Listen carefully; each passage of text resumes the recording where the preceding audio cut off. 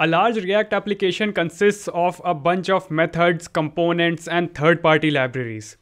And if we didn't do anything to make those different parts load only when they are needed, a huge bundle or a chunk of JavaScript will be shipped to your users as soon as they open your website, which will affect the performance of your apps significantly. So for example, inside of this app, if we go to inspect and sources, and if we reload this app, you're gonna see inside of this static/js folder, we are shipped with the huge bundles and the chunks of JavaScript files. So what should we do to avoid this?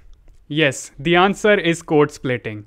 Let's open the code splitting in React.js documentation. So if I go and search code splitting over here, you're gonna see that this says most React apps will have their files bundled using tools like webpack, rollup, or browserify. Bundling is a process of following imported files and merging them into a single file, a bundle. A bundle can be included on a web page to load the entire app at once. So our React apps use tools like webpack to efficiently bundle all of our code in a minified format. But this doesn't always guarantee the optimization of performance. So we use something called lazy loading, which is a part of this code splitting process. So if we go down, you're gonna see that we get this React.lazy from React.js to lazy load our app, which helps us in code splitting. So let's go on and have a look how we can implement this code splitting into our React projects. So here I've opened the project folder for our crypto-hunter project. So let me go quickly to the terminal and start our app by typing npm start. So here's our crypto-hunter project. Now, if you don't know anything about this project, that's completely fine. You can still follow along with this tutorial and optimize your React.js app by using code splitting. Or if you want to go on and follow this complete project, you can check out this video. Link will be in the description below. But if you don't want to follow the complete project, you can go to github.com/Piyush and here inside of the repositories, if you go on and search crypto, you'll find the complete code to this project in this repository. Now, if you see this repo, you will see that there are multiple branches over here. You need to go to Firebase integration and just fork this branch to follow along with this video. Or if you want the code that I'm going to explain in this video, you can find that code in this code splitting implementation branch. Now, before moving forward, what I would like to do is I'm gonna go to over here inside of Lighthouse, and I'm going to generate a report to compare the before and after result of optimizing our app with code splitting. Okay, so just click on this generate report and let's see how fast is our website right now.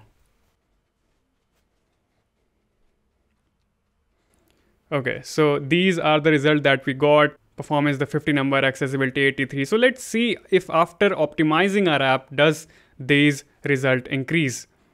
So I'm just gonna keep this window open like this, and I'm gonna open another window. So I'm gonna quickly go to Google and search code splitting.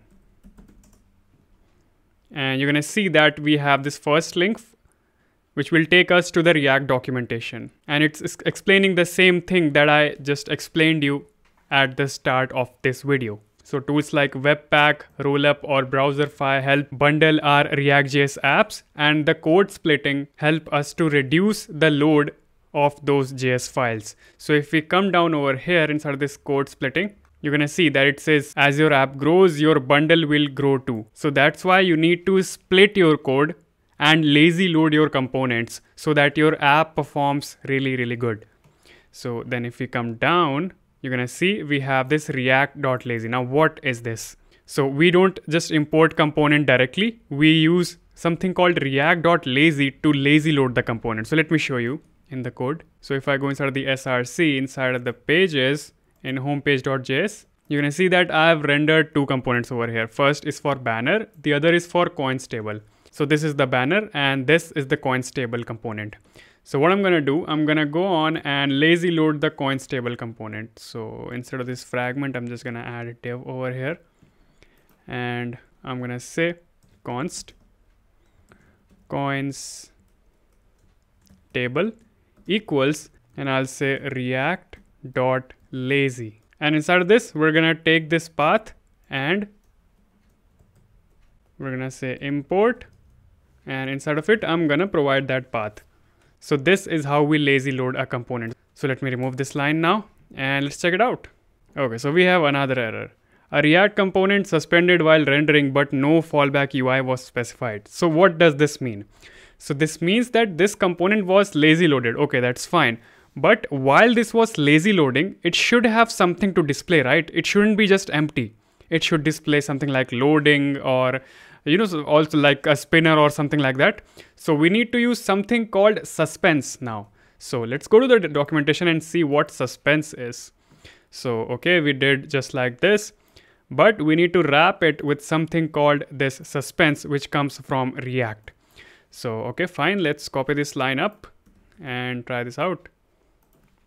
I'm gonna wrap this and put it inside of over here, and let's import suspense from React. Yep, just like that. Save this and let's see if our app works fine. Yep, it does. Let's reload. You're gonna see that there is a loading over here for a split second. I don't know if you can see that or not. Where is that coming from? It's coming from over here. Inside of this fallback, you can give another component for loading. You can give any sort of custom component or stuff like that. I've just given a div with the text of loading. So this is our fallback UI. This UI will be displayed while this component is being lazy loaded. Okay, so you've understood what the basic lazy loading is. We just add this React.lazy and import this component inside of it, and then we provide it a fallback UI by using suspense. But what if while lazy loading our component fails to load for some reason? Then we need to handle that error, right? We need to display some sort of error. So that's why we use something called error boundaries. So let's see what error boundary is all about. So if we go back to our documentation, you're gonna see that next is error boundaries. So to implement error boundaries, we just create a component for our error boundary and we just wrap it on the lazy loaded component. So let's see their example of error boundary. So I'm gonna go and click on this link, and inside of here we're gonna see that live demo. Okay, let's see the live demo. So I can see that they've given us the error boundary example with the class-based component. So if you wanna go on and understand the class-based component, you can go on and understand this error boundary that they have provided. But I'm gonna explain you how to create your own error boundaries in a much more easier way than this. So I'm just gonna close this up and I'm gonna go and search React error boundary. So this is an NPM package. So let's open this up. Here we go. So it's a simple reusable error boundary component. Awesome. So we don't want to create our own error boundaries and create a lot of hassle. So you just use this package. This is much more simpler than that. So I'm going to copy this and install it in our project. So I'm going to open another terminal and paste it. All right. React error boundary has installed. Let me close this terminal up and I'm going to create an error boundary for this component. So I'm going to go inside of the components folder and create a new file called error boundary.js, and inside of this I'm going to create my own error boundary. So let's go to the documentation for React error boundary and see how they have told us. So okay, this creates a function called error fallback, and obviously you can give any name to this function, and it takes an error and a function to reset that error. Okay, and inside of this they have created this simple component to display this error. Okay, fine, let me just copy it up because this is self-explanatory, and I'm gonna export it. So export default error fallback. Awesome. So again, they have given this something went wrong and just display the error message and a button to reset the error boundary, which I'm gonna explain how we're gonna provide it that function. And now I'm gonna come over here and wrap this in something called error boundary, which obviously comes from React error boundary. So just like this. Cool. Now this takes a bunch of props. So let's see. It takes a fallback component, which means whenever the error occurs, it's gonna go and display this component, which is this component that we just created over here, this one. And the other thing that it's going to take is on reset, which will contain the logic for resetting the error. And I'm gonna come to that later, don't worry. So, okay, let me close this and I'm gonna provide it fallback component, which is going to be error fallback. Yep, there we go. We have imported this And the other thing that it takes is on reset, which I'm just gonna keep empty like this. Cool, let's simulate an error probably. Let's go inside this coins table component. So over here, and what I'm gonna do is just above this return statement, I'm gonna write if math.random, which generates a random number between 0 and 1. So I'm gonna say if it's more than 0.5, then throw the error, because obviously it's not going to be more than 0.5 every time. So sometimes it's gonna throw error and sometimes it won't. So let's save this and check it out. So yep, you see that it threw this error. Objects are not valid as React child. If you meant to render a collection, blah, blah, blah. And if I refresh it, so we're just basically simulating an error over here. Obviously this is not how the real app works, but we're just simulating an error over here to show you what happens if a component while loading throws an error. Now if I click on this try again, it's gonna generate a random number every time. So yep, so this time it generated the number below the 0.5, so it displayed us this component. So this is how we handle the errors in lazy loading by using error boundaries. So let me go over here, and inside this on reset function, you can write any logic for resetting your error. For example, in this case, I'm just gonna write window.location.reload. I'm just gonna reload the app. Or let's say if there's a particular state that's giving us this error, we can reset that state. So I think you got my point, what I'm trying to say. So this is what error boundary is. And obviously I would highly recommend you to go and read more about this in the official React documentation. This will clear your doubts much, much more. Now let's move further and see, we have route-based code splitting. So what is route-based code splitting? So inside of our app, if we go inside the app.js, which is right here, we have two pages, home page and the coin page. And when the app loads, the whole JS chunk loads both of these pages so that our app is very fast. And whenever our app starts, it loads the whole chunk of JS containing both of these pages. But what if we manage to only call the JS chunk whenever we go to that particular page, right? So that is what we want to do. So that's why we're gonna use route-based code splitting. So if we go inside of our app, and I'm gonna go to inspect, inside of sources, you're gonna see we have this JS file, right? This JS folder. Inside of this, we have these bunch of chunks. So if I reload our page, you're gonna see when our app loads, it loads all of these chunks of JavaScript, these huge chunks of JavaScript. But now watch this, what's gonna happen. So if I go over here and lazy load both of these pages.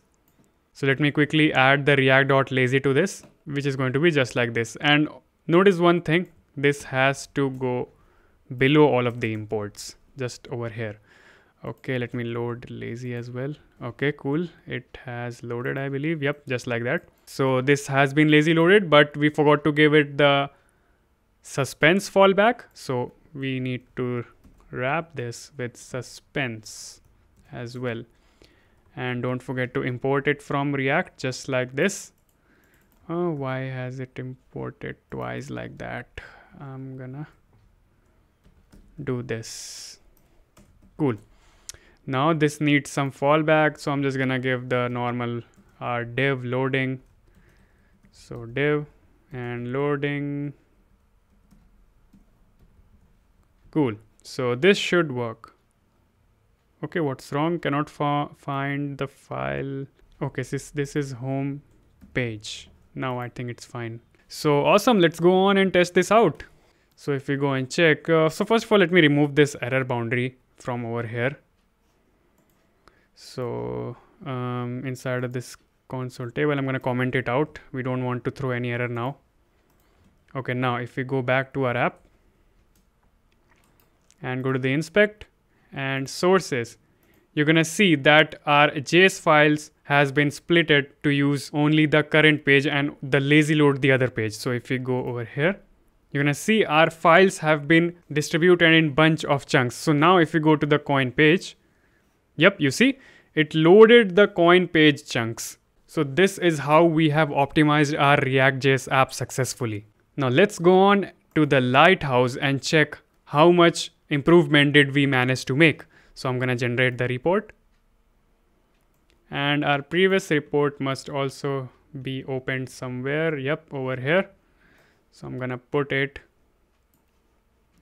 here and let's compare both of the reports. And there you see, so there's a decent increase in the performance. Obviously, I didn't optimize a lot of aspect of our app, but I'm sure you can go on and make it much better. So if you see, performance was 50, now it's 56. Best practices, performance, okay, these all things are improved. Let's go down. And you can see it was first loading in 1.8 seconds. Now it's loading in 1.7 seconds. We have reduced our unused JavaScript and minified as well. So yep, this is how you do code splitting in React.js to improve the performance of our apps. So if you like this video, don't forget to subscribe to the channel and leave a like on this video. And if you would like to have a one-on-one session with me to ask your doubts or whatever that you want to study from me, you can click the join button down below and join the Roadside Beast membership. And thank you all for watching, and I will see you in the next video. Bye bye.